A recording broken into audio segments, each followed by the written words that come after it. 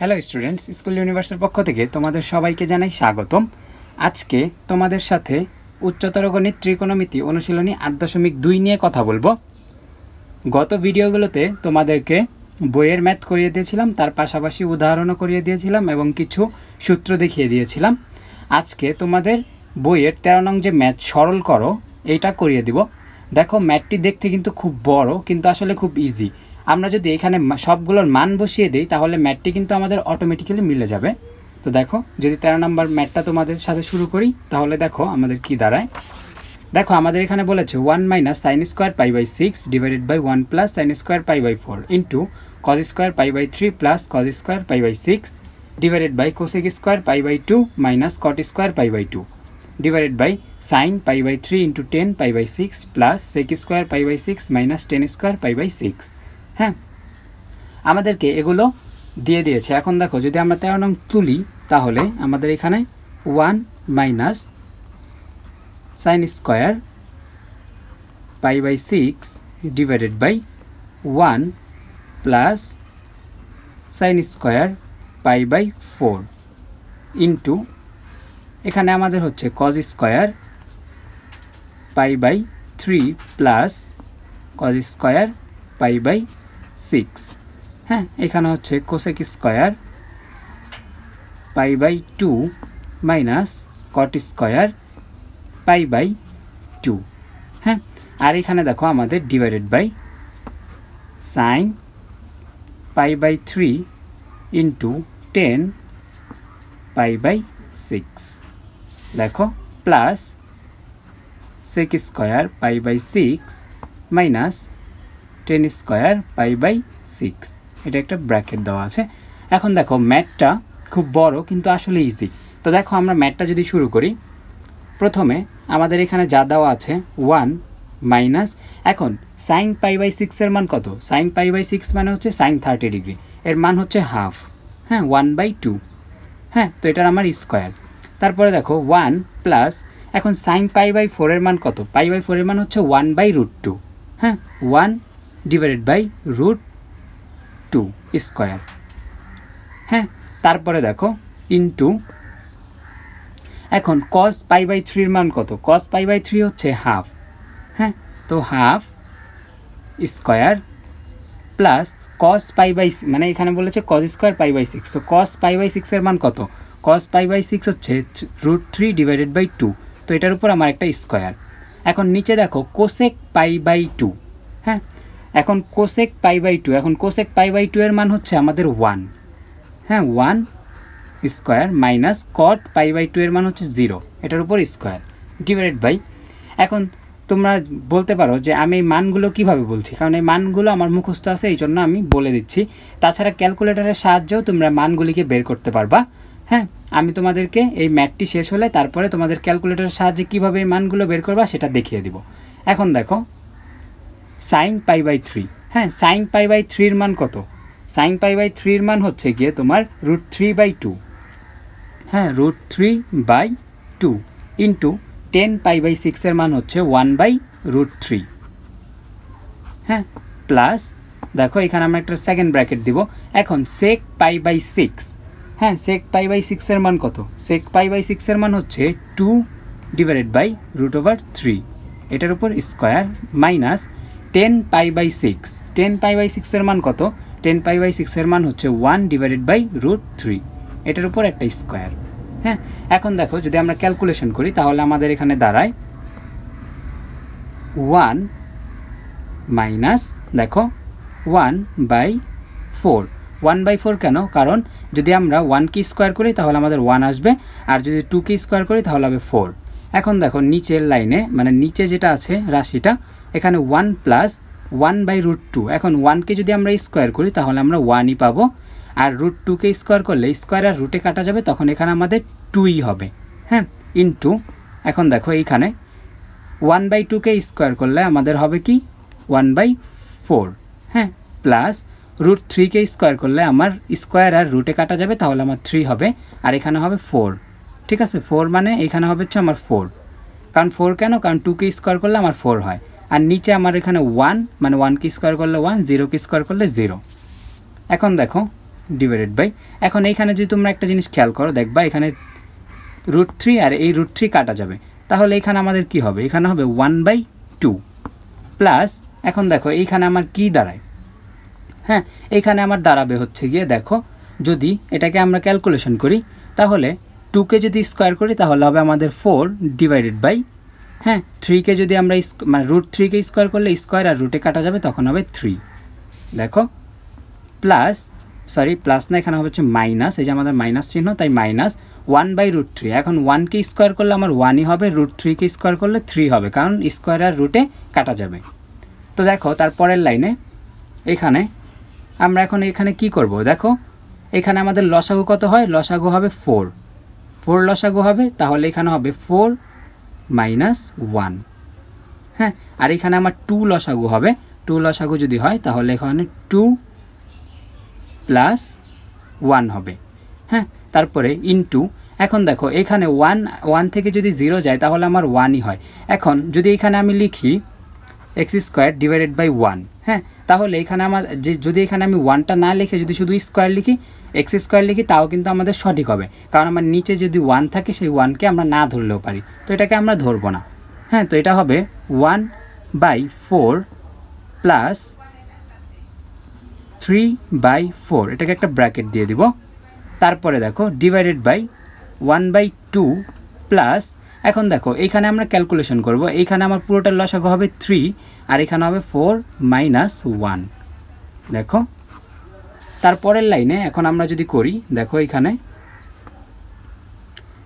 আমার হবে হচ্ছে 3 ডিভাইডেড বাই 4 আর এখানে হবে 3 ডিভাইডেড বাই 2, হ্যাঁ কারণ 4 থেকে 1 গেলে 3 থাকে, নিচে 4, 2 আর 2 আর 1 3 আর এখানে নিচে 2, এখন দেখো এখানে আমরা এখন যোগটাকে, এখন এই যে যোগটা আছে এই যোগটাকে আমরা করব, দেখো এখানে আমার 4 লসাগু হবে, তাহলে এখানে আমার কি হবে 1 + 3, হ্যাঁ ডিভাইডেড বাই 1/2, হ্যাঁ প্লাস এখানে আমার কি হবে, এখানে হবে 3 ডিভাইডেড বাই 3, 4 থেকে 1 গেলে 3 থাকে, মানে 4 থেকে 1 গেলে 3 থাকে আর এখানে আমার 3, হ্যাঁ তারপরে দেখো তারপরে যদি তোমাদের দেখাই এইখানে দেখো, এখন দেখো এটাকে আমরা কি করব, এখন এইটাকে যদি আমরা এমন করি 3 divided by 4 into 2 divided by 3, হ্যাঁ ইন্টু দেখো এখানে আমার কি হবে 4 ডিভাইডেড বাই 4, হ্যাঁ আর এখানে আমার ডিভাইডেড বাই 1/2 প্লাস, এখানে যদি আমরা 3 আর 3 কাটি তাহলে আমাদের হয় এখানে 1, হ্যাঁ তো দেখো এখন এখানে আমাদের কি দাঁড়ায়, দেখো এখানে আমরা 4 কেটে দিব, হ্যাঁ 4 কেটে দিলে এখানে হবে 3/4 প্লাস 2 প্লাস না এখানে আমাদের ইনটু মানে গুণ 2 ডিভাইডেড বাই 3 ইনটু 1, এখানে যদি আমরা এখানে যে ভাগ আছে এটাকে যদি আমরা গুণ করি তাহলে এটা আমাদের উল্টে 2 হয়ে যাবে, হাফকে হাফ আমাদের উল্টে 2 হয়ে যাবে প্লাস 1, এখন দেখো যদি আমরা কাটাকাটি করি এই 3 আর এই 3 কাটা যাবে, হ্যাঁ এইখানে আমার 2 আছে, দেখো এই 2 আর এখানে আমাদের 2 দুগুণে 4 হবে, হ্যাঁ এটা আমাদের কাটা যায়, দেখো এই 3 কাটা যায়, 2 1 কে 2 2 দুগুণে 4,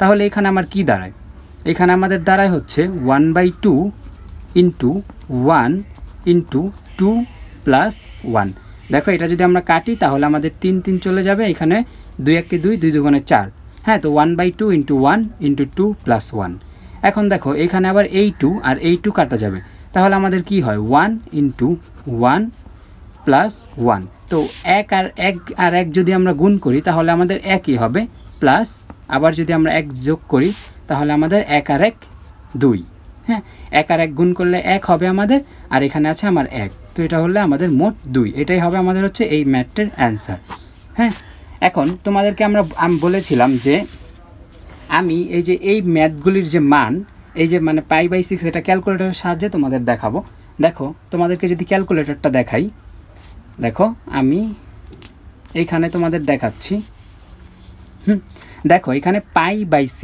হ্যাঁ π/6, এখন পাই এর মান 180 ডিগ্রি আমরা জানি, ডিভাইডেড বাই 6, দেখো আমাদের 30 ডিগ্রি হয়, তার মানে আমাদের সাইন 30 ডিগ্রি, এটার মান কীভাবে বের করব, এই যে সাইন ক্লিক করব তারপর 30 ডিগ্রি, হ্যাঁ এখন দেখো 0.5 তার মানে এটা হাফ, হ্যাঁ হাফ, তো আমি বসালাম। তারপর দেখো সাইন π/4, এটা 1/√2 কীভাবে, দেখো π/4 মানে হচ্ছে আমার 45 ডিগ্রি। এখন দেখো সাইন 45, এটা যদি আমি ক্লিক করি দেখো 0.77 একটা আমার মান আসছে, এটাকে আমি এখন স্কোয়ার করব। স্কোয়ার করলে হয় হচ্ছে আমার 0.5। এখন দেখো এইখানে একটা বাটন, এই যে এইখানে, এই যে এইটা 1 2 3, এই 3 নাম্বার যে বাটনটা এখানে ক্লিক করব। দেখো আমাদের এখানে দেখাবে 1/2। এই যে আমাদের একটা চিহ্ন, এটার মানে হচ্ছে /2। এখন আমরা তো স্কোয়ার করেছিলাম, তো এটাকে আমরা মনে মনে একটা রুট করে দিব। তো রুট করলে আমার হবে 1কে রুট করলে 1, আর এখানে হবে √2।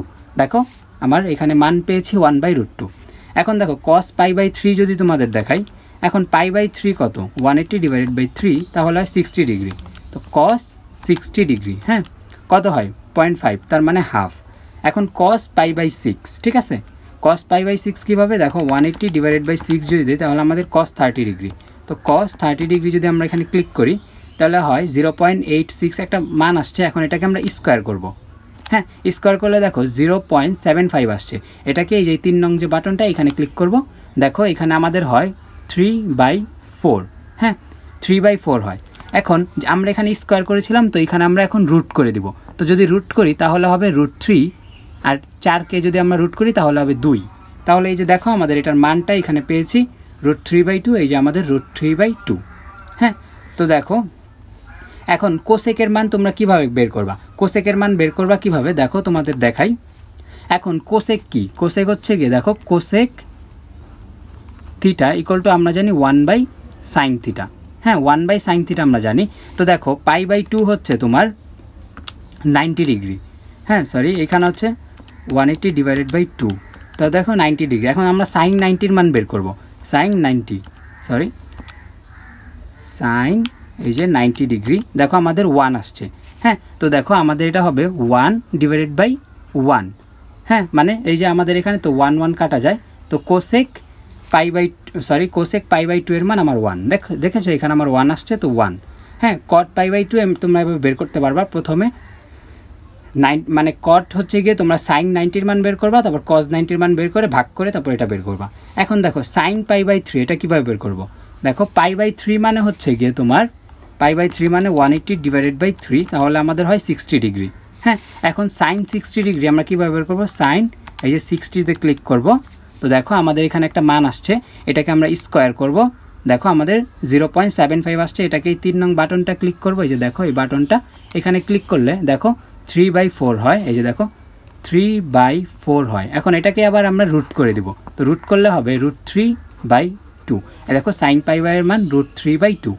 এখন 10 π/6, এখন এর মান 180 ডিগ্রি /6 আমাদের 10/30 হয়, হ্যাঁ 10/30 ডিগ্রি। এখন দেখো এই যে 10-এর মান এখানে 10/30 আমি ক্লিক করলাম, দেখো 0.577 একটা মান আসছে, এটাকে স্কোয়ার করব।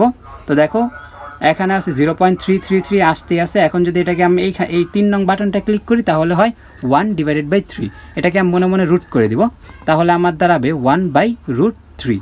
এই যে দেখো 1/√3 আমার চলে আসছে, হ্যাঁ। এইভাবে তোমরা সেক ও টেনের মানটাও বের করতে পারবা। আশা করি এই মানগুলো কিভাবে ক্যালকুলেটরের সাহায্যে বের করা যায় এটা তোমাদেরকে দেখিয়ে দিলাম। তবে এই মানগুলো মুখস্থ রাখাই বেটার, যাতে তোমাদের পরীক্ষার হলে কোনো প্রকার প্রবলেম না হয়। তো দেখো তোমাদের এই ম্যাথটি যদি কোথাও বুঝতে সমস্যা হয় তোমরা অবশ্যই ইউটিউবের নিচে কমেন্ট বক্সে কমেন্ট করে আমাকে জানাবা। আমরা অবশ্যই তোমাদের কমেন্টের অ্যান্সার দেওয়ার চেষ্টা করব। আর আমাদের ভিডিও ডেসক্রিপশনে আমাদের চ্যানেলের লিঙ্ক দেওয়া আছে, তোমরা অবশ্যই আমাদের চ্যানেলটি সাবস্ক্রাইব করবা। আর আমাদের গ্রুপের লিঙ্কও দেওয়া আছে, সেখানে জয়েন হয়ে তোমরা তোমাদের যে কোনো সমস্যা পোস্ট করতে পারো, আমরা অবশ্যই তোমাদের সমস্যার সমাধান নিয়ে আসব। আজকের মতো ভিডিওটা এখানেই শেষ করছি, দেখা হবে আগামী ক্লাসে। আসসালামু আলাইকুম ওয়া রাহমাতুল্লাহ।